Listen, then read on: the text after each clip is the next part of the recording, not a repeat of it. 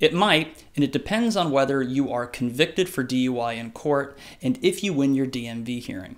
So let's take a look at the two scenarios. In scenario number one, let's say you lose your DMV hearing, but you are not convicted of DUI in court. For example, let's say your DUI gets reduced to a wet reckless or a dry reckless, or in the best case scenario, your charges get dismissed altogether. Then the restrictive period is for 5 months. Now, you will initially serve a 1-month hard suspension where you cannot drive at all. It will then be followed by that 5-month suspension with restricted driving privileges. Let's talk about scenario number two. Let's say you win your DMV hearing, but you are convicted of a DUI in court, then the restricted period will be for 6 months.